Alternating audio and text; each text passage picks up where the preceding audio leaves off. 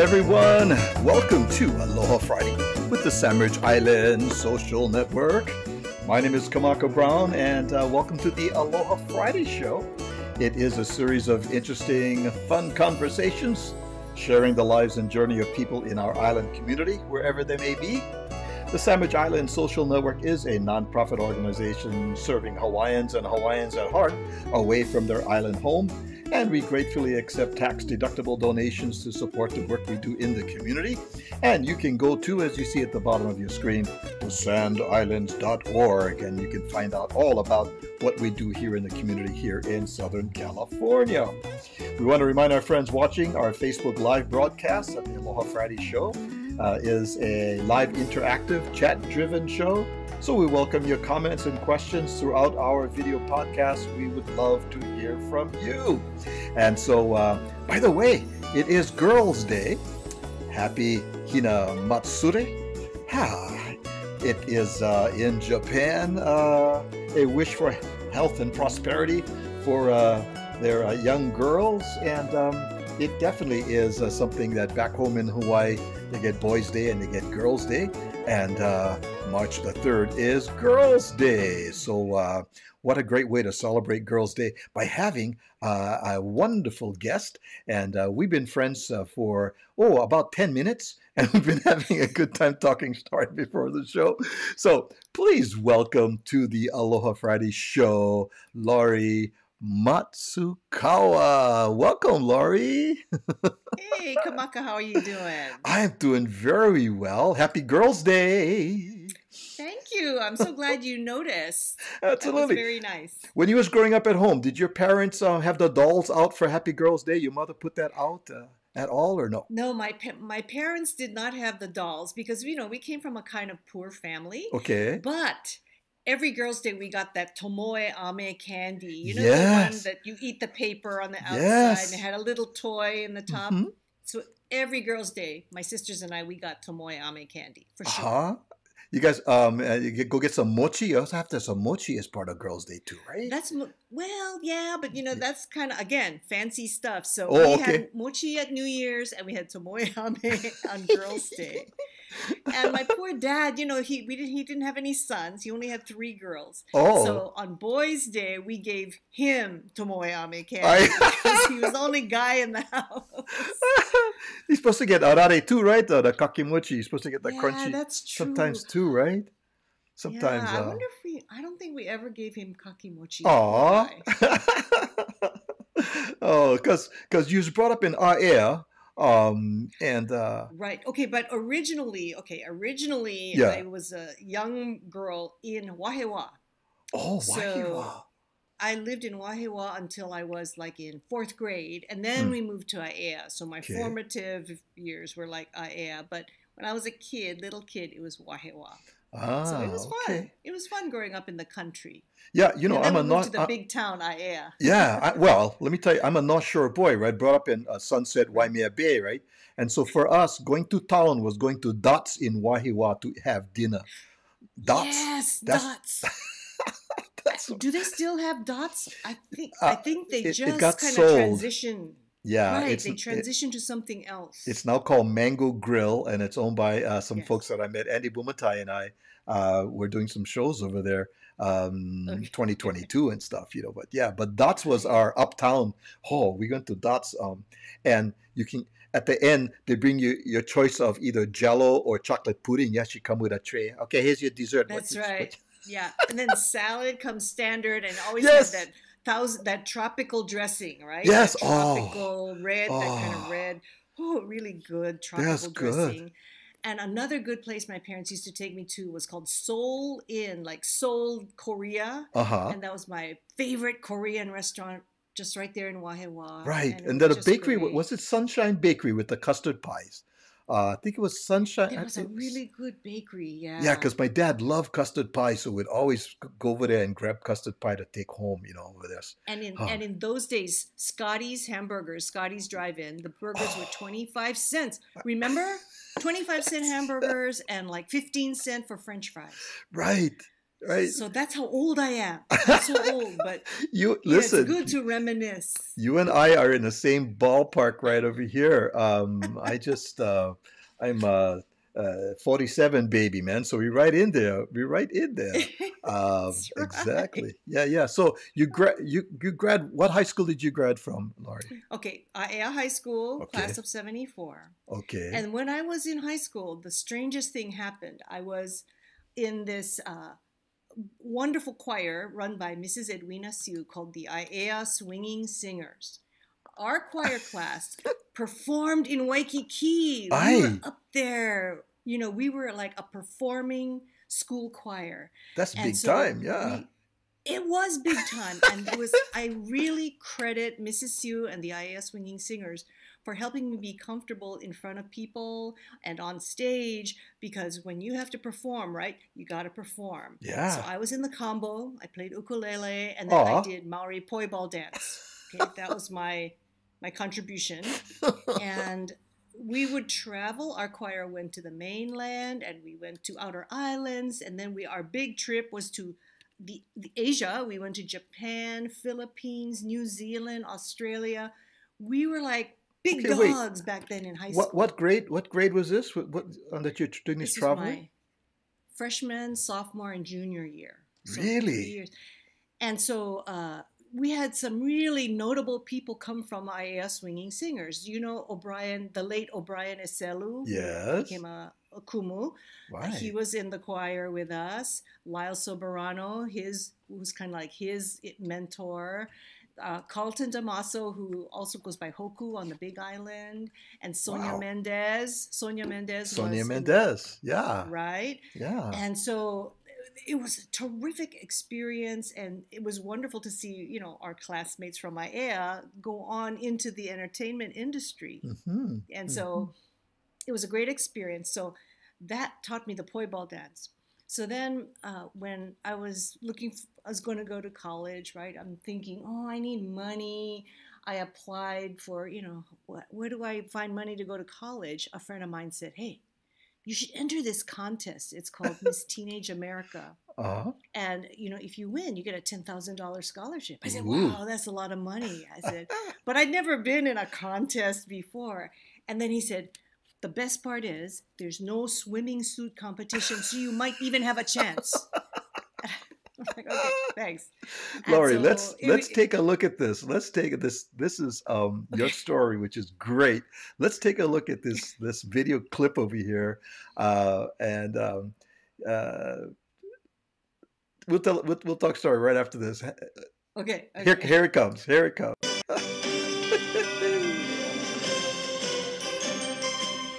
Good evening. An Olympia man... 35 years ago, an unexpected experience launched the broadcasting career of news anchor Laurie MATSUKAWA. Police in Ferndale tonight are talking to... Ask her about the life-changing event today. That's stupid. And she just might do a little dance from days gone by. Oh. Flashback to 1974, senior year at Aea High in Hawaii. 17-year-old Laurie plans to study music and become a piano teacher. I was looking around for money for college, and a friend of mine said, hey, if you enter this Miss Teenage America pageant, you could win a college scholarship. Plus, they don't have a bathing suit competition, so you might even have a chance. Laurie wins the local pageant and heads to Fort Worth, Texas. The Miss Teenage America pageant.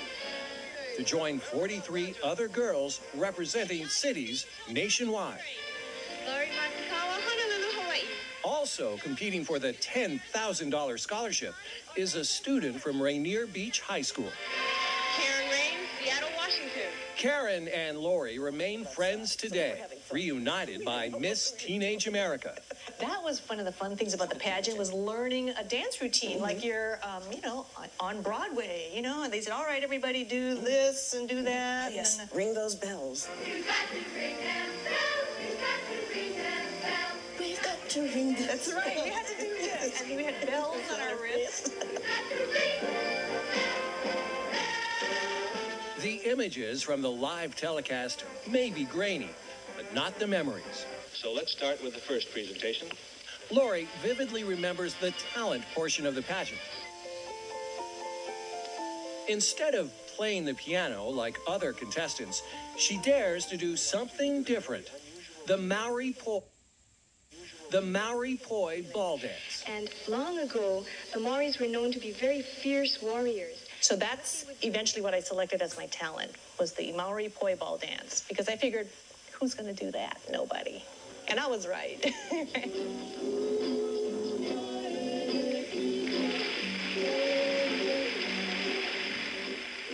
So here's the thing. All week long, we're practicing for the pageant.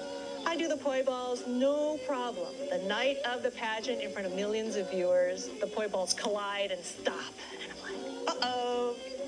Despite the bobble, Lori advances to the final round of the pageant.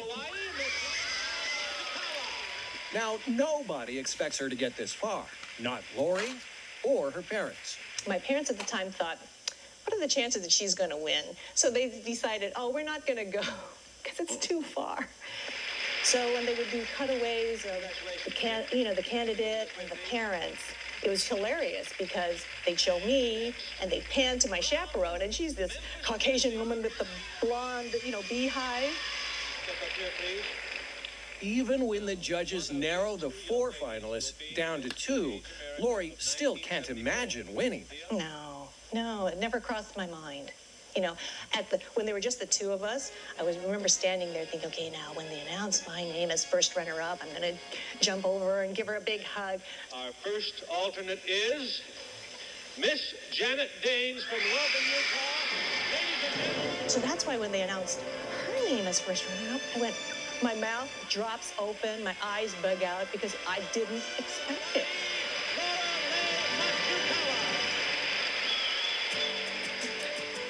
The mouth never closed. And here's when we went to the Kentucky Derby.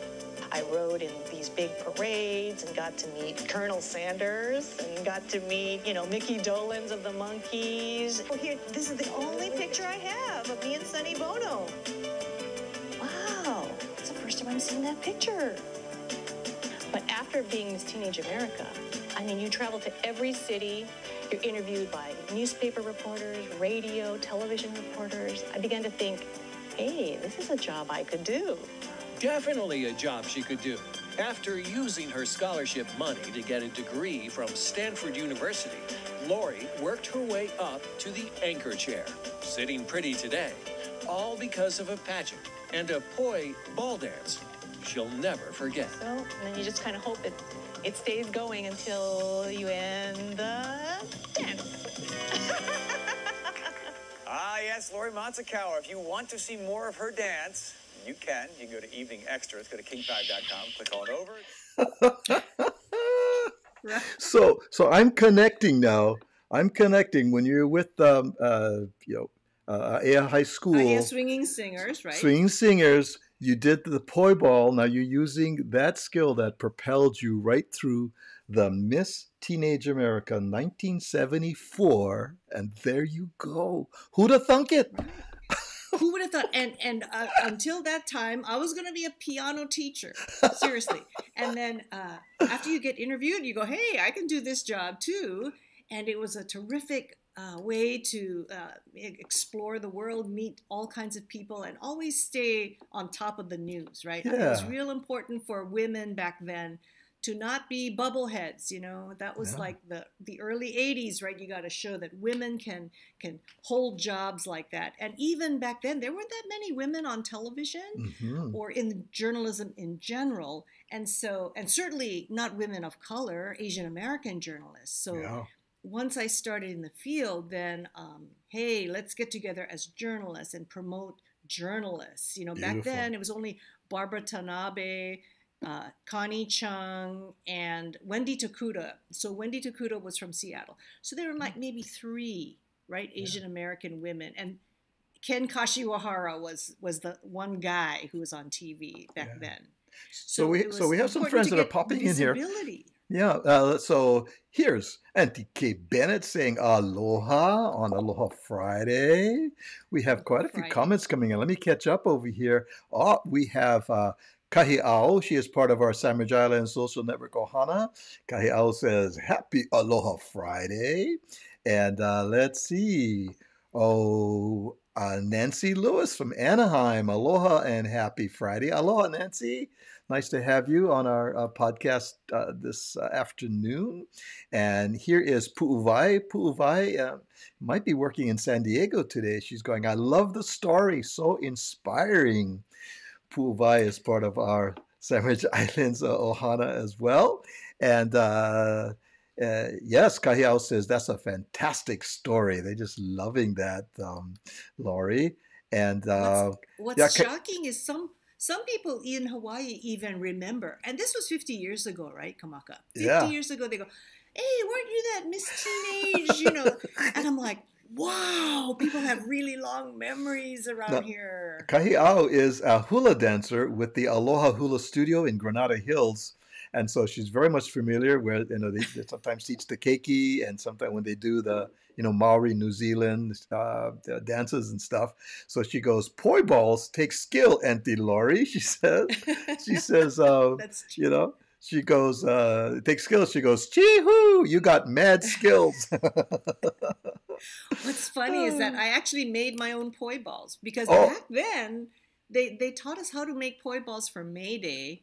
In elementary school. So I made my own poi balls. Yeah. We recorded our own music. I was in a choir, right? So I got all my friends, hey, let's record my music, and so it was like so amateur, right? We're just kids. We're just doing our thing. But, it opened up this world.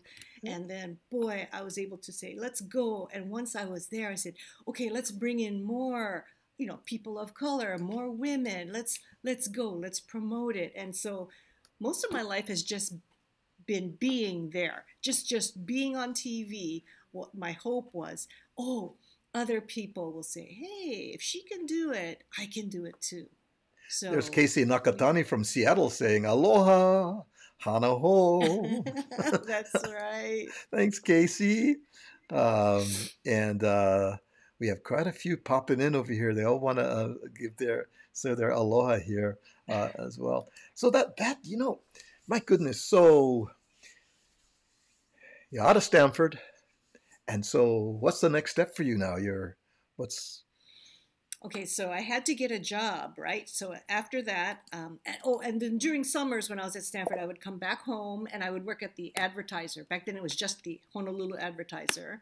And that's where I met a lot of journalists who we're still keeping in touch even today, like Rick Kwan, he's on Channel 4, I think, and people from the press, so like Greg Yamamoto, retired photographer, Sandy Oshiro, Andy Yamaguchi, all of these people from Hawaii who I met as an intern at the Advertiser. We're still in touch. Wow. And recently I met Grace Lee and kind of like the new generation. Mm-hmm. The Grace Lees of the world are benefiting from Asian American journalists.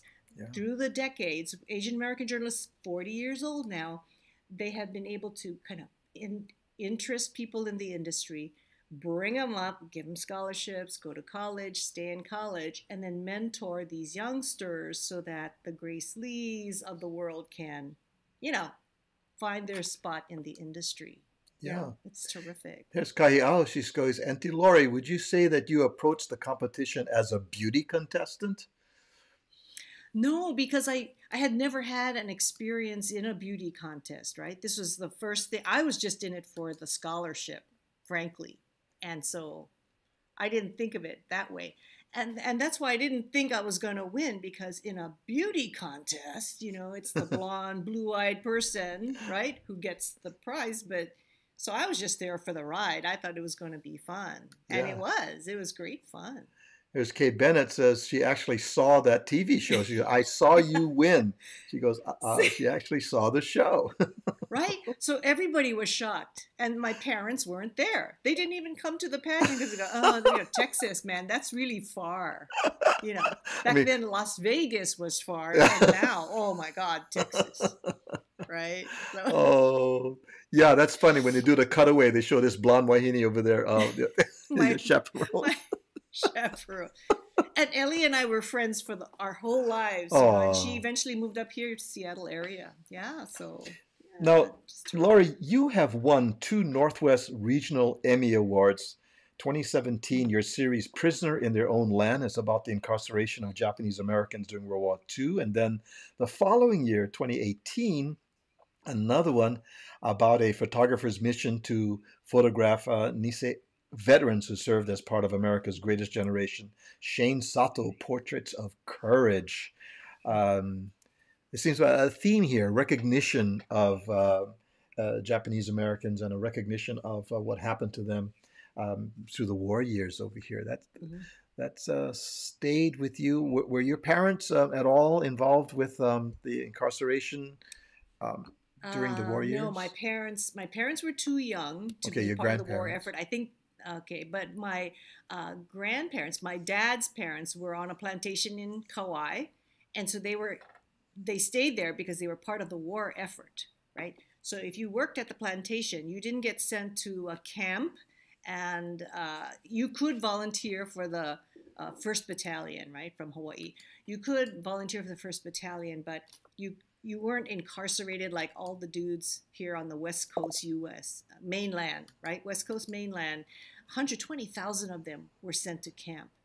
In Hawaii, they're just discovering and documenting now that there were small camps on all the islands, right? Honouliuli is the big one on Oahu. But my grandfather, I found out, was put in a camp on Kauai up in,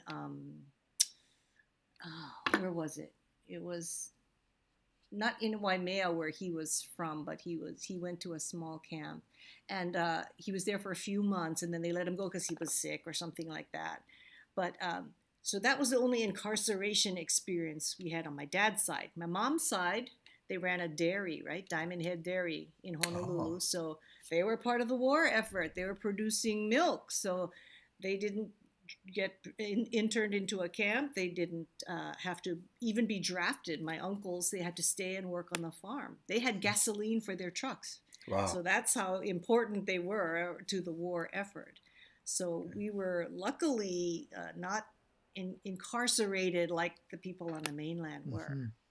But tell us about got to tell the story of the vets, right? Yeah. All these guys from Hawaii went, 1st Battalion. Tell us about Shane Sato and his experience over here, as well as for both of these productions. Shane Sato is a photographer. He lives in L.A., but his mission was to go document all of these vets. So he went to Honolulu to photograph some vets, and he went to Seattle. He went all there and took pictures of these vets, and they wore their uniforms, and most of them could still fit in their uniforms, their original uniforms, or he had them pick uniforms similar to the ones they wore during the war.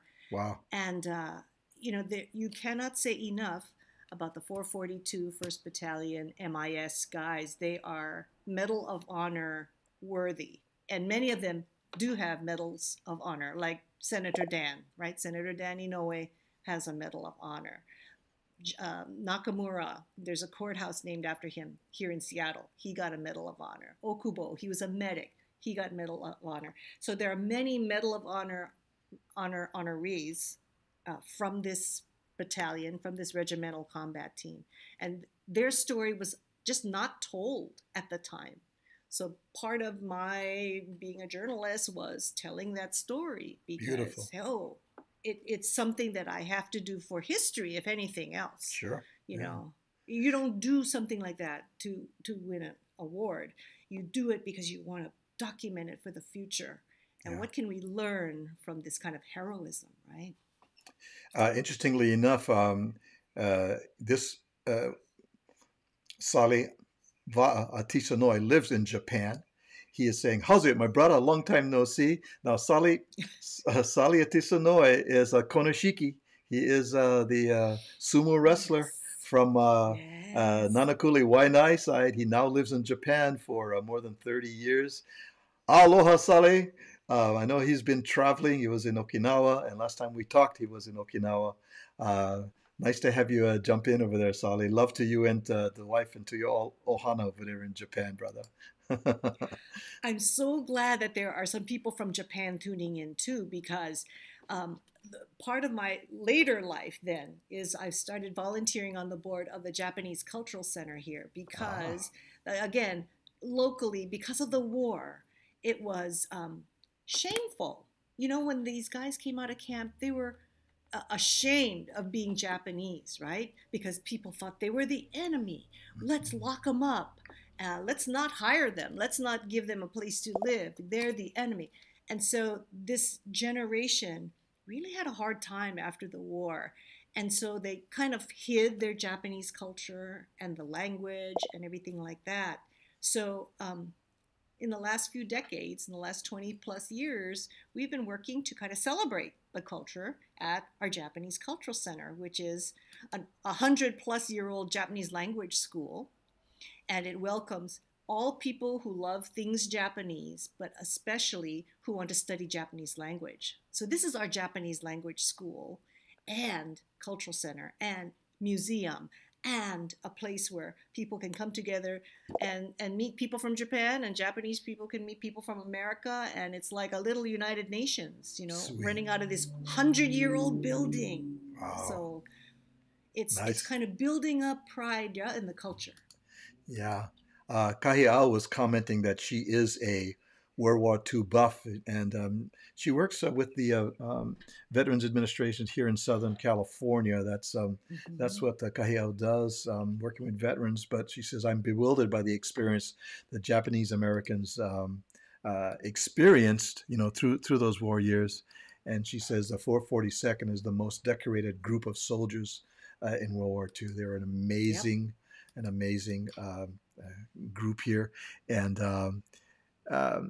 also Charles Kupahu is saying mahalo for bringing the beauty of our culture to the forefront. Nice to have you join us here, Charles, as well. And there is C. Honda, another good friend of ours. C. Honda, he lives here in Southern California. She's saying aloha kamaka, and Lori, how's it? All of our ohana is wanting to be part of our conversation over here. And Saliva'a says, aloha, my brother. Hey, Sali, always nice to have you join us. You got to come back on the show. Our door is always open. Sali has some interesting stories too about, how he arrived in Japan with just a few dollars in his pocket, knew nothing about sumo wrestling, but he wanted to be a sumo wrestler, and his journey of a non-Japanese coming in. Of course, there were other older sumo wrestlers from Hawaii that were mentoring him, but his journey is interesting too, and that is Konoshiki Saliva Atisa Noi that's with us today. And Casey Nakatani says, do you still go back to the islands? Can you still speak Pidgin? I can when I go back. I do, but this is on the mainland now, so I have to speak proper English.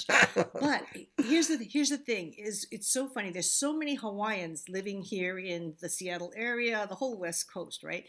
And there are so many halau and everything like that. So I try to keep in touch. One of the stories I did was about a local halau who went to the Merry Monarch Festival about 3 years ago.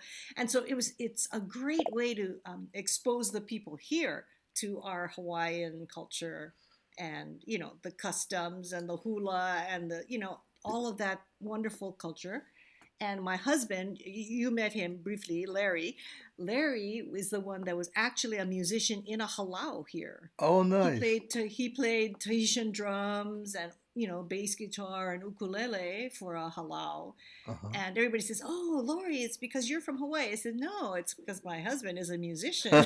And he likes to play toere. And so he learned how to play toere from these Tahitian guys from San Francisco. I mean, it was just this wonderful mix of cultures. So our son then thinks he's Hawaiian. I said, no, you're not ethnically Hawaiian. Well, Hawaiian just at heart, Japanese, right? Yeah. But we do have some mutual friends, Bill and Gloria. Bill and Gloria. Yes. What's their last name? Nahalea. Nahalea. Also, Stephen Gomes is a buddy of mine as well. Brother Gomes, they call him Brother Gomes. Brother Gomes, when I go up there, he always invites me on his radio show. And my cousin was the founder of the Live Aloha Festival there that they had that was Angela Pedersen. That's my cousin. And we have, crossed paths with quite a few people up there in that area too. So Kahiao says, Auntie Lori, Do you ever do speaking engagements? And if so, how do we follow you on your socials? Oh, I'm on Facebook, so send me a friend request, and Okay. I'll look for your name, Marie. Okay. Yes, yes, yes, You yes. mentioned Gloria, Nahalea, and Bill. Gloria was the halau way back that Larry played for. Got it. And of So course, I Larry knows Gloria from the halau. got it. And I've been up to the Kalama Heritage Festival up there. That's Um, uh, right. I was up there when they had the Makaha Sons and learned all about Kalama, the history of John Kalama. You know, I was like, wow. And at that particular festival that I was at, they had the two Kalama sisters that were there. They have since passed away. They were half Yeah. Hawaiian and half Native American Indians. And Mhm. what a fascinating journey that was up there, Yeah. you know? Yeah. In my career, that's another story I did about Hawaiians in the Pacific Northwest, because there's a bunch of Hawaiians that settled Salt Spring Island on Vancouver Island in Canada, and then I profiled the Kalama family because I said, oh, Kalama, that sounds Hawaiian to me. They call it Kalama over Kalama. here, but Like it's calamity, Kalama. calamity. Yeah, but it's Kalama.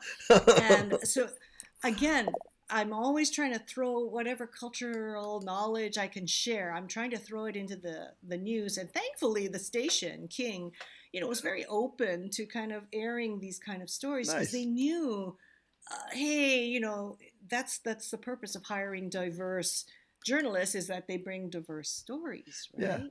Casey Mhm. Nakatani talks about two friends of mine as well. Kermit Apio is a great comic and a great slacky player. And Neil Chin, what an amazing ukulele player and teacher. Yes. I believe Neil is from Maui.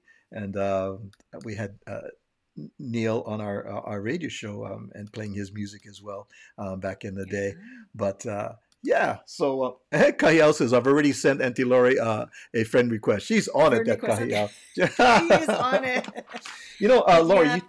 you talked about the Japanese Cultural Community Center of Washington, Mhm. and a co-founder of that. How did that all start? Man, it's in Washington State, and you said it's in this building that's over 100 years old and has amazing Yes. history. Right. So, what can I expect when I go there to walk through the Cultural Community Center there? Okay, it is a fantastic place. It is over 100 years old. It was initially built in 1913 Wow. by these, immigrants, Issei immigrants, and it was their gathering place and Japanese language school. And back in the day, there were thousands, like 1,500 to 2,000 students who would come to the Japanese language school after English school, right? Hmm. After American school, they go to Japanese school to learn Japanese. And then the war came, boom, it became unpopular to do anything Japanese. The army kind of took over the building.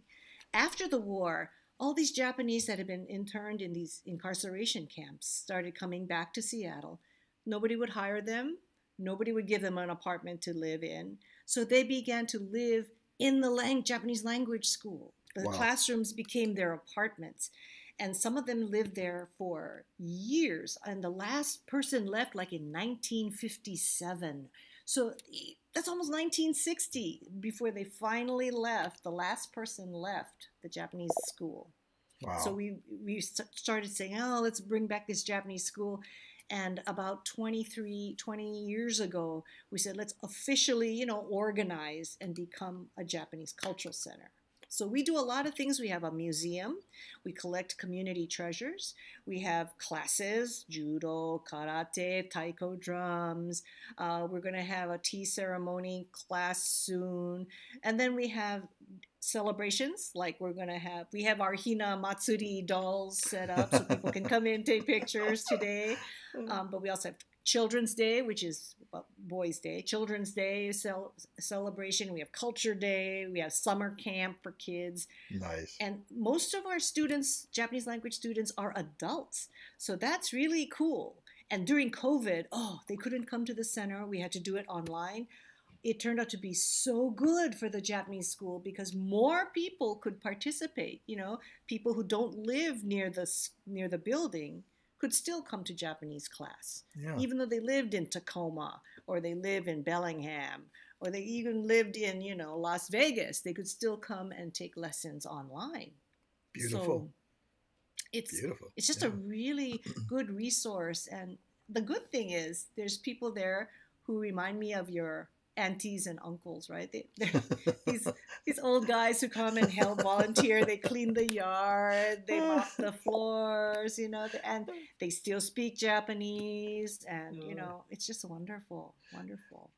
Well, if you just joined us, we're talking to Lori Matsukawa, and a local girl that sprang from well, first from Wahiawa. Got to give Wahiawa their due, and then and then and has since made her home for many years. After 40 years in the industry, she left King TV. And we're going to be talking more about it. We're going to take a break, and when we come back, we have some pictures that you've shared with us about your travels, Fukushima and an earthquake, and meeting with dignitaries, and a picture with Joe Biden. And tell us some stories about that. That should be interesting. So we're going to take a break. We'll be right back after these messages.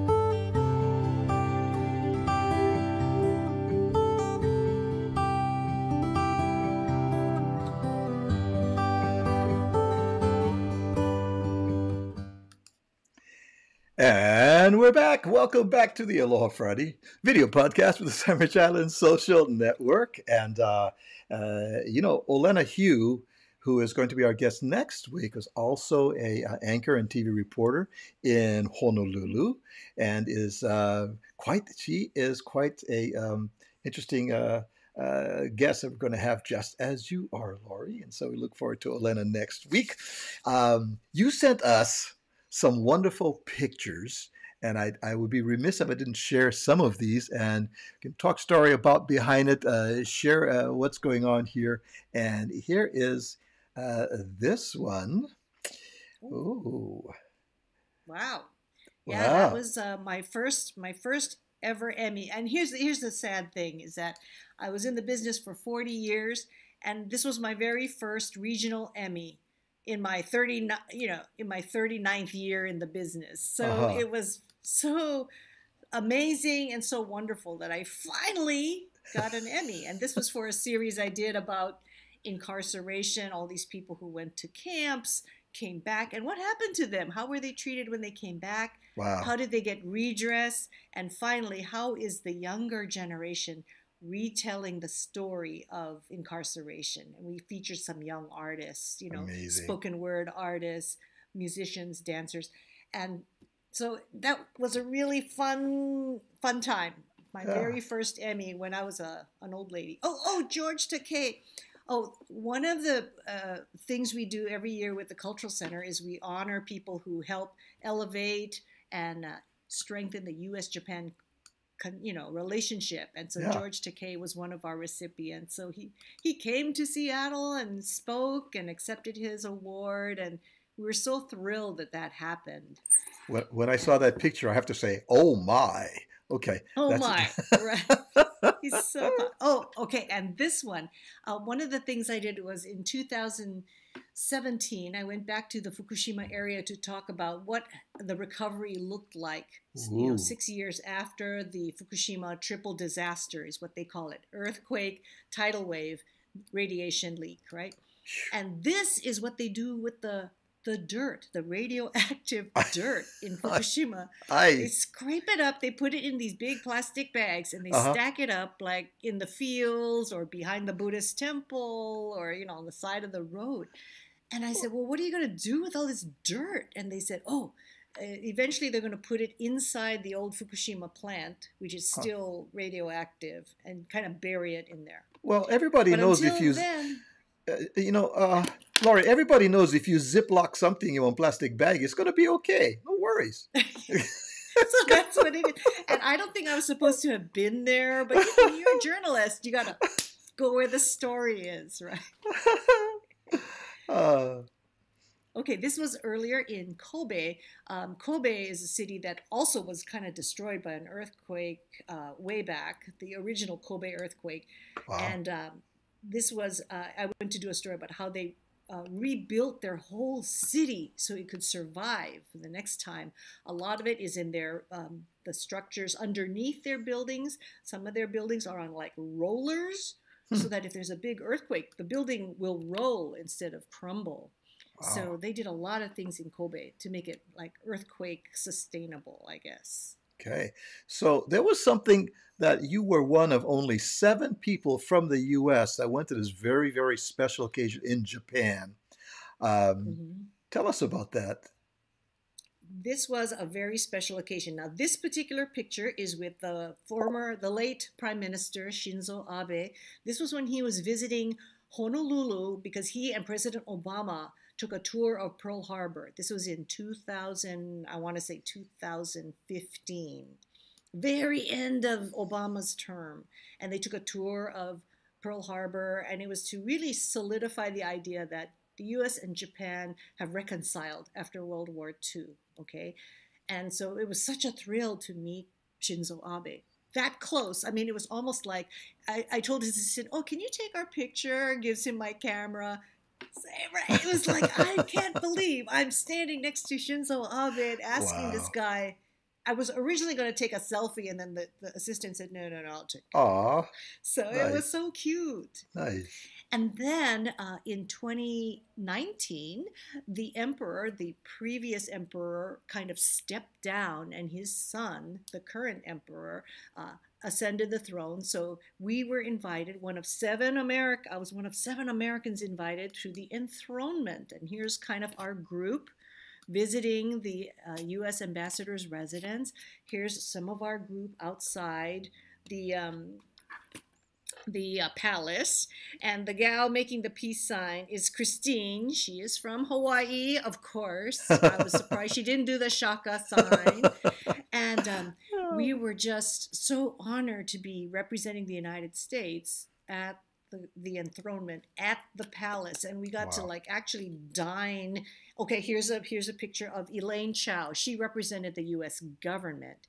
She was then Secretary of Transportation, right, under the Trump administration.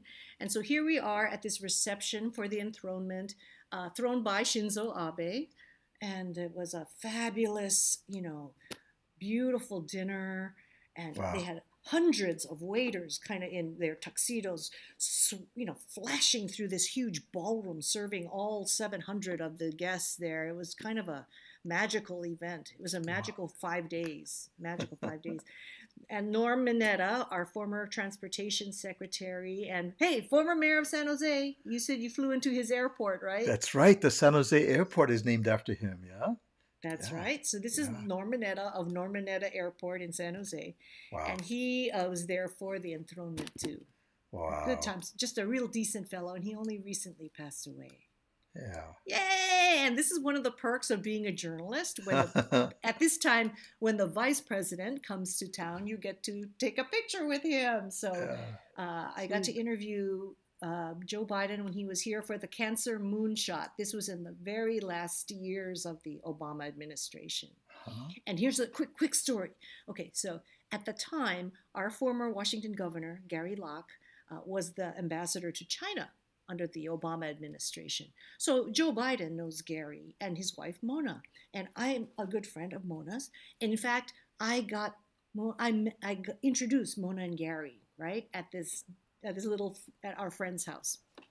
So when I was talking to Joe Biden, I said, I don't know if you know this, but I introduced Mona and Gary. And he laughs and he says, you know what? Gary and I married up. Because he really was in close touch with his staff and with all the administrative people, and of course his ambassador to China. He was in touch with Gary, and it was just kind of fun to see the vice president, now president, as a normal guy. This was just last year, 2022. This is the Ambassador of Japan, Koji Tomita, giving me an award. It's called Rising Sun with Gold and Silver Rays. It's for, increasing and supporting good relations between the United States and Japan. And I think a lot of this is because of the Cultural Center, right? Yeah, beautiful. Here's a real quick funny story. The late Pat Morita loved to come to Hawaii, from Karate Kid and from Arnold's and so forth. He'd love to come and play mountain ball with all of the Japanese league in the Macaulay area. They have a softball, and so he was part of that whole thing. And so he tells a real quick story of what he said. He was on vacation. His agent calls him from L.A. and says, "There's a comic that's supposed to perform for a convention at the Hilton Hawaiian Village. The guy got sick. Since you're there already, we don't have to fly somebody in. Would you be willing to take the gig?" So Pat says, "Yes, I'll take it. No problem. I'm here on vacation. I can earn some money on top of that. Sure." So he goes, I was in a rush to go there. I got there. I contacted the lady. I'm standing on the side in the wings over here. And I say to the gal, I said, "Oh, by the way, this is a convention." She goes, "Yes." He goes, "And what is this convention?" He goes, "This is a reunion of the Pearl Harbor survivors." Oh, ouch. And so it took him a second to realize that. And as he's processing this, the MC goes, "And ladies and gentlemen, please welcome to our stage, Pat Morita." And he goes, "Kamaka." He goes, I walk out there and I could hear the place was packed to the gill. he walk out there on the stage, and he could hear a pin drop. Nobody makes a sound. And he looks up and he says, before I start, I just want to say one thing. Sorry about Pearl Harbor. And there's this quiet, and there's some giggles, and there's some laughter, and then there's a round of applause, and people stood up and gave him a standing ovation. He said the place was just roaring. He said, I had the best set of my life there. He said, but it was, I was teetering on the end. I thought this was my end of life. He says, What would you do? Oh my God, that is right? a nightmare. Oh my gosh. But he said, so always glad he's recognize the retired. elephant in the room. He said, and he said, I Yes. went right for it as well, we have some of our friends that want to share some things real quick. Okay, wait. Before we do that, I want to do just a real quick shout out to Yeah. Lonnie Kauhini Haas, who is a member of the Hawaii Club here in Seattle. She Uh-huh. introduced me to Nathan Aveao, who's a singer from Honolulu. I know Lonnie. And I know Lonnie. Yeah. you know Lonnie? Okay, Yeah, so Lonnie says, yeah. "Oh, can you take my friend Nathan Aveao golfing? Because I know you golf." So I got to golf with Nathan Aveao, which is like this holy smoke! I can't believe I'm doing this. What a celebrity, And he is another nice guy. I mean, Oh, yeah. incredible golfer too. Yeah. Don't bet against him. 'Cause He's an real amazing scratch bass golfer. player. Oh my goodness. Yeah. When Yeah, he's amazing. he not only does Hawaiian, but he's also a jazz bass player, and he can just shred on that bass there. Well, He's amazing. Keisa Nakatani says, "Can you speak Japanese or dance obon?"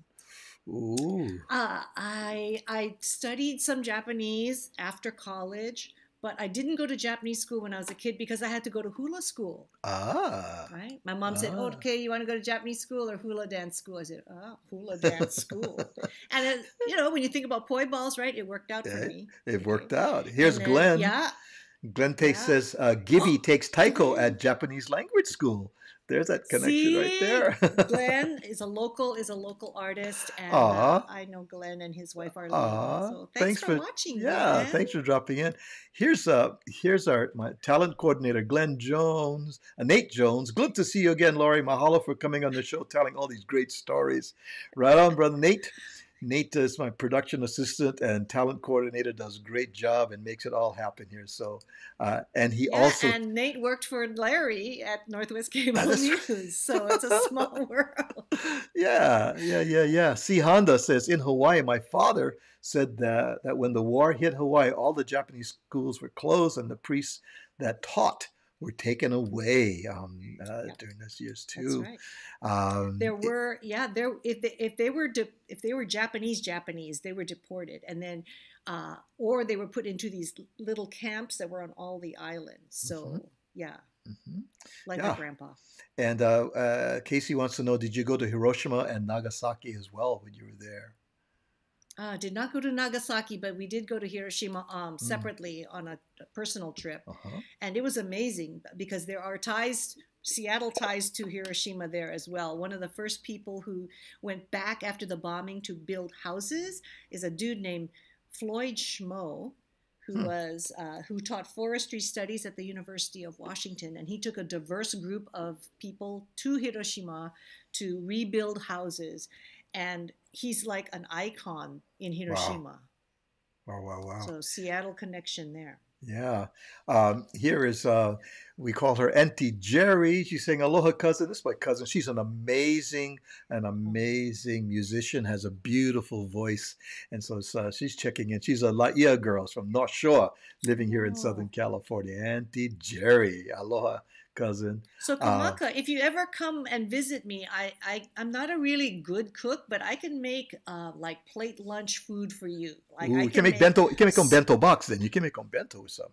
I can some make musubi. spam musubi. I can make chicken teriyaki wings. I can make some sukiyaki. Right, make a little side of sukiyaki. This New Year's, I actually made makizushi and the whole 9 yards. Yeah. So I was quite like shocked I could do all that stuff. Okay, you make proud. Come from island. You still can make your maki sushi. You can yeah. Yes, locals, we love talking food, and so when I come to Seattle, and there's, let me see, there was one, I don't know if they're still there in the Seattle area. Bobby's Hawaiian Food. I don't know if they're still there. I know they had 2 locations, but when I used to come up, I used to always go hang out with those guys. I don't know if they're still around, but yeah. You mentioned Pat Morita and the Karate Kid. One of the stars of Karate Kid, Yuji Okumoto, lives in Seattle, and he has a restaurant. Yeah, it's not right? Kauai. What is it called? Ohana. I think it's Ohana Kitchen. Ohana Kitchens. Yeah. Yeah, we've been there. I've been there. In fact, my cousin, Angela Pedersen, like I said, is a founder of Live Aloha, took us all over there. We had a great time at that restaurant as well. Oh, my goodness. So Yuji is, there's all these connections. Can't get away. My goodness, look at the time. I can't believe an hour has gone by already. And Glenn said, yes, Bobby's still in Linwood. There we go. That was good Hawaiian food over there, Bobby. Thanks, Glenn. And there's a Kauai family and Kona Kitchen. Look at Casey. They know all the local spots are, man. That's Yuji's restaurant. Kona Kitchen is Yuji's restaurant. Okay. And Kauai family has been there a long time. And that's where all the musicians go. They eat after their show. And they play, and it's a real kanikapila scene there. Yeah. So sweet, so sweet. My goodness, we can continue to talk story. Please, the door to our hale at the Sandwich Island Social Network Aloha Friday show is always open. I know you have more stories to share, Laurie. Let's I think we've just touched the tip of the iceberg of some of your journeys over here. You must get some amazing travel stories and things that have happened, and people that you've met as well. And we love to hear that. In fact, you met Sonny Bono and Mickey Dolenz and all of these folks in your travels and stuff, and that's all amazing for a local girl coming all those days too. It's amazing. That's the thing. The girl from Aiea, what a shock, right? Who would have thought? Here's Kahi'ao saying, mahalo, Auntie Laurie, for talking story with us. Please come back. Yes, indeed. We have to tell more stories. We love the Hawaiian style. We say mo'olelo, and those are stories. The mo'olelo over here. But thank you so much. Thanks, Kamaka. Thanks for having me. We're going to have Laurie go right to our virtual green room. Hang on, Laurie. I'll be right with you, and at least leave some sushi over there on the platter over there in the green room. Okay. Thank you, everybody, for joining us on the Aloha Friday show. My goodness, that was fun. That was fun, you guys.